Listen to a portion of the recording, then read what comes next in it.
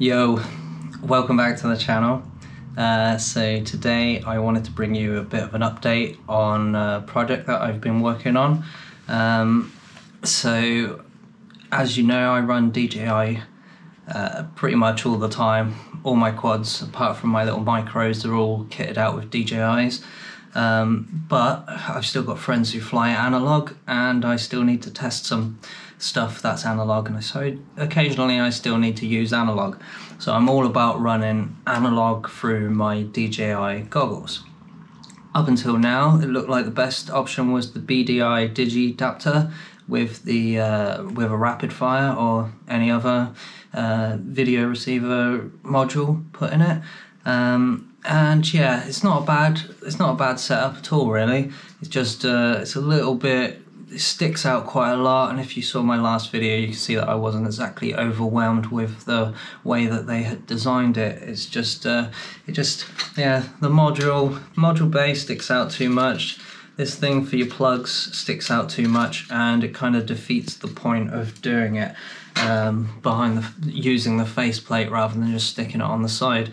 I actually think that on the side is probably a bit of a cleaner setup. Turns out that I wasn't alone there. There was a guy called Ferdinando over in Italy who had the same thought, and he wanted a cleaner solution. The only difference between me and him is that he seems to know a hell of a lot about electronics. I think he was actually involved with LaForge back in the day, so he actually helped to develop the LaForge diversity system.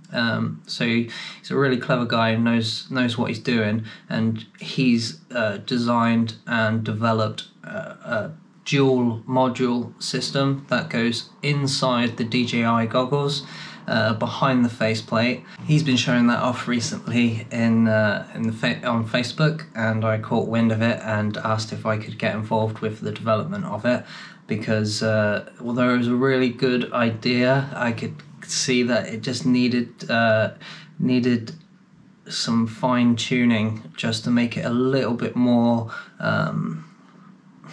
just to make it better for everyone, basically.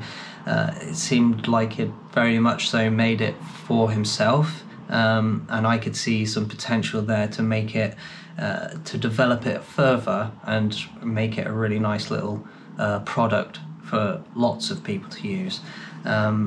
So he's come up with these two modules, two PCBs, both have a VRX on each, video receiver chip on each of the PCBs, and the PCBs mount internally behind the faceplate, as I said.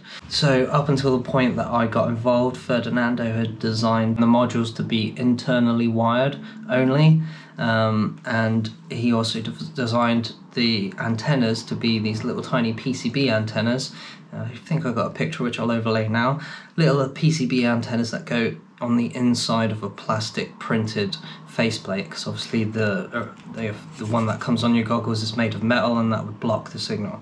So he had easily the cleanest Analogue mod on his DJI goggles. It just looked like stock goggles, but behind this faceplate were two antennas and a whole Analogue diversity system.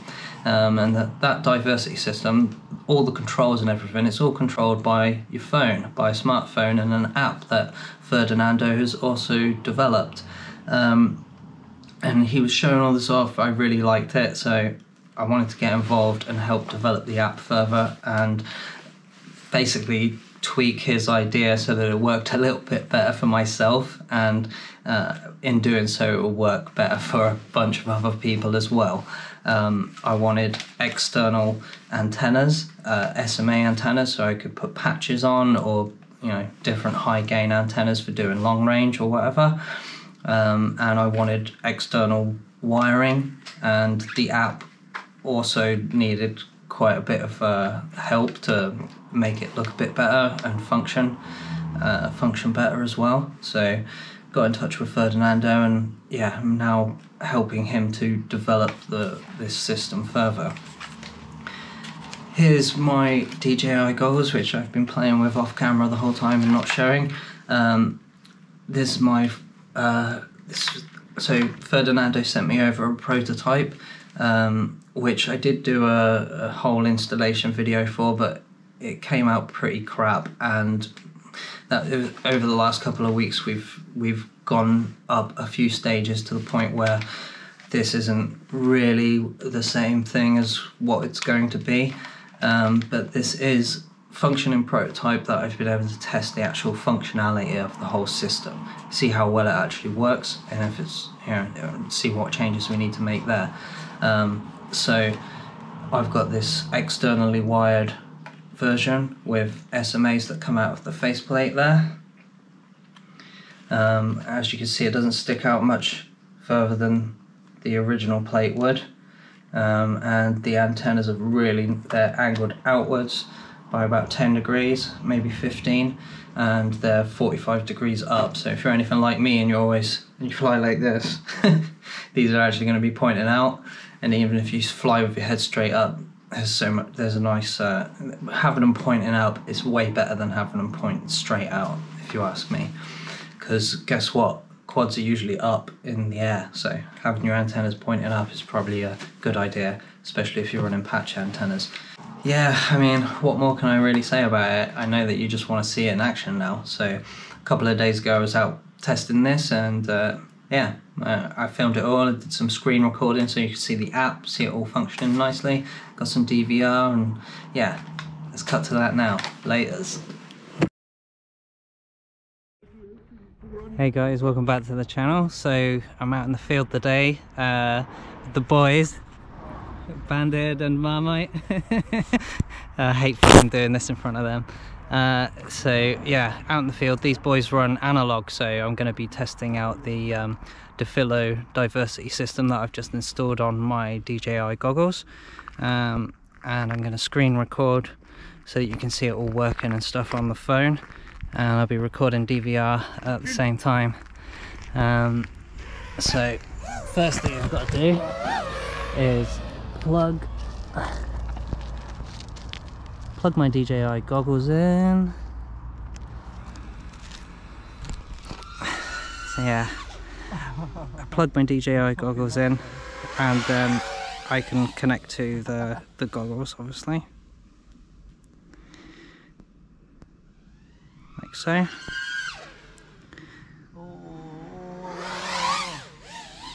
Right, spot on.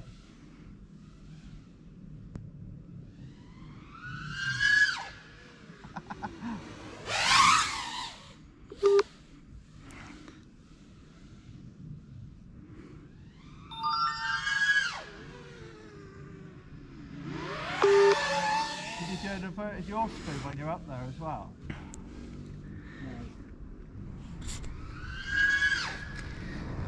Oh, fuck yeah.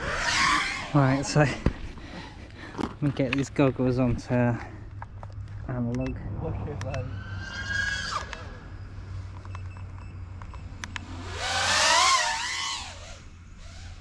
Whoa! Hold it steady.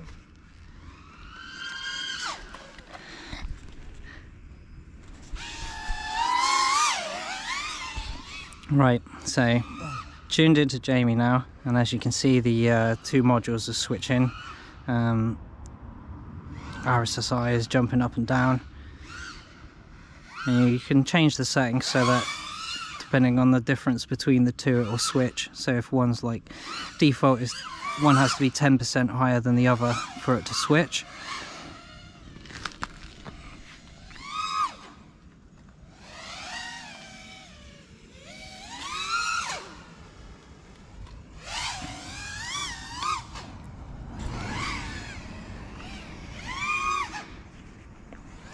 But obviously Jamie's running.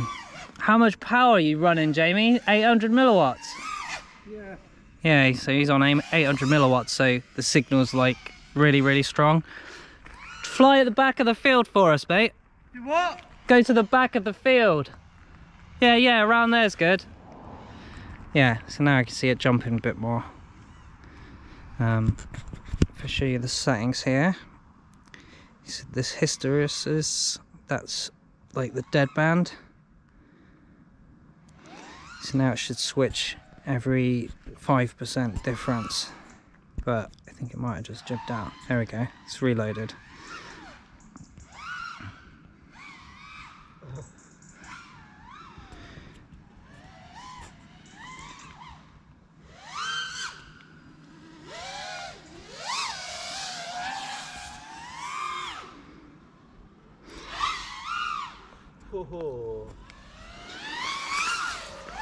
So that little goggle screen in the middle, that's the counter in the middle, 17, 18. That's every time it switches it counts. Currently is on module A, and A has been up for 76% of the time versus B at 24% of the time. So it gives you a little stats, and it's going to be pretty good for testing antennas. See which one works better than the other. Annoyingly, these are both the same antenna, but module A always seems to be working a bit better than module B, so might need to do a little bit of fine tuning with the calibration, but other than that it is working pretty well. There we go, he's coming to land now. So while he's still plugged in, I'm just going to do a band scan. Oh, I wasn't recorded.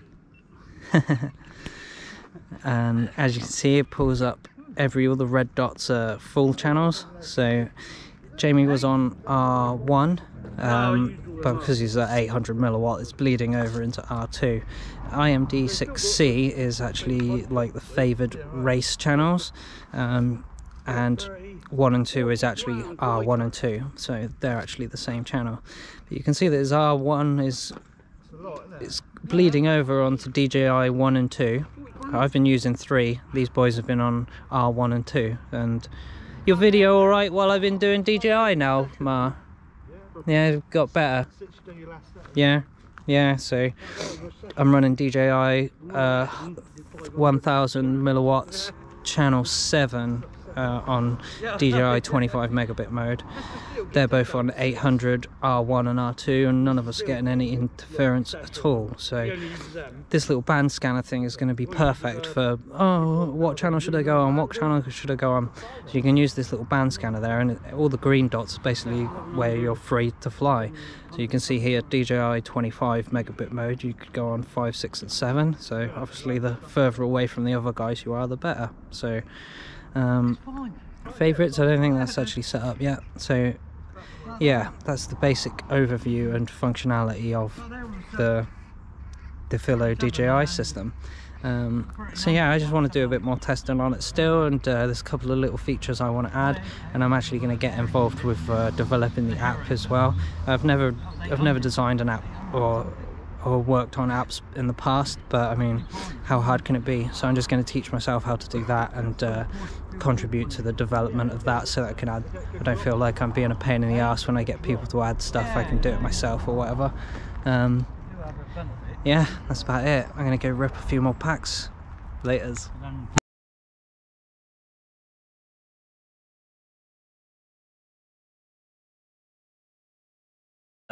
Yeah, he's been showing that off recently.